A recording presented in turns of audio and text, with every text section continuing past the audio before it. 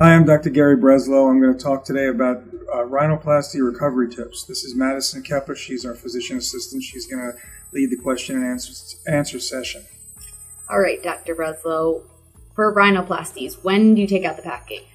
So packing, to the extent that it's even put in, comes out any time from in the recovery room to usually a couple of days after. Some doctors don't use packing, and depending upon what's been done, packing may not be done at all. If something's done with the septum, I generally use packing, and I usually leave it in for a day or two, depending upon what was done. When you get a nose job, does a lot of bleeding occur? And if so, when does the bleeding usually tend to stop? Some patients will have bleeding. It can come out through the front. You could also come in the back, which can make a patient nauseous also. So an antiemetic is a good idea to take as well. The bleeding usually stops after about 24 hours, usually significantly slows down. We usually place something called a drip pad on the nose, and that's usually changed every couple hours until it stops. How long does it usually take for swelling to go down after a rhinoplasty? So swelling with a rhinoplasty is very common. The bulk of the swelling goes down usually within the first 4 to 6 weeks. Mm-hmm. The tip swelling can take several months to even a year to a year and a half. There's a difference between an open rhinoplasty, where an incision is made here at the base, and a closed rhinoplasty, where everything's done on the inside. The swelling is significantly less with a closed rhinoplasty than an open rhinoplasty. However, even with that, more and more surgeons nowadays go with open rhinoplasties because the results have been more predictable. So we accept the fact that the swelling is going to last longer in exchange for the more predictable results. So is there anything I can do to reduce the swelling that I'm going to have? So we give patients steroids in the operating room, and then we give them a steroid Medrol dose pack right afterwards. We also give patients arnica and bromelain, which are 2 healing supplements. Ice for the first 48 hours, trying to limit your activities, sleeping with your head elevated for the first 48 hours. These are all things within the first 48 hours and the first week or so that can help reduce the swelling, because once it's swollen, then it's hard. The more swelling it gets in that first week, the longer it takes for it to go down.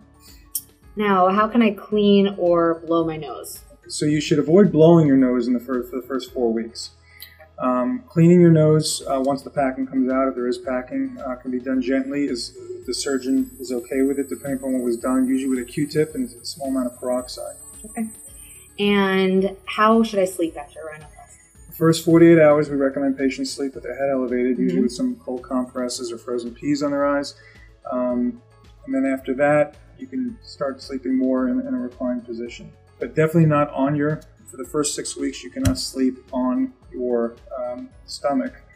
And for the first 4 weeks, we don't allow you to sleep. You have to sleep on your back. We don't allow you to sleep on your side either. Is there anything on your nose to protect it, or? We only have a patient wear a splint for a week.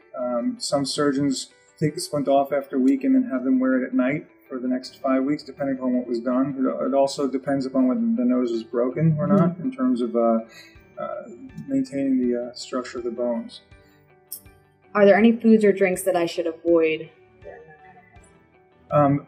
Large foods that require you to open your mouth very wide, like big steaks or sandwiches. Also, spicy foods that can cause your nose to run, I would avoid.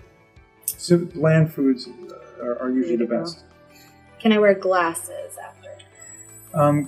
Again, if the nose is broken during the procedure, glasses should not be worn for the first really 3 to 4 weeks. If your nose was not broken during the course of the procedure, we usually say after the first week you can start wearing it. Okay.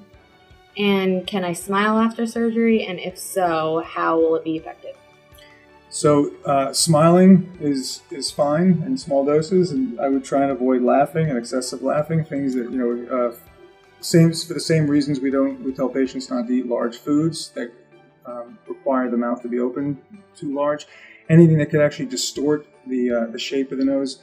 Oftentimes when we do rhinoplasties, we have to put grafts in that require sutures. Any large movements of the face can cause the grafts to shift. So we try and tell patients to avoid doing anything that's going to put that at risk. All right, that's it. Thank you. Thank you.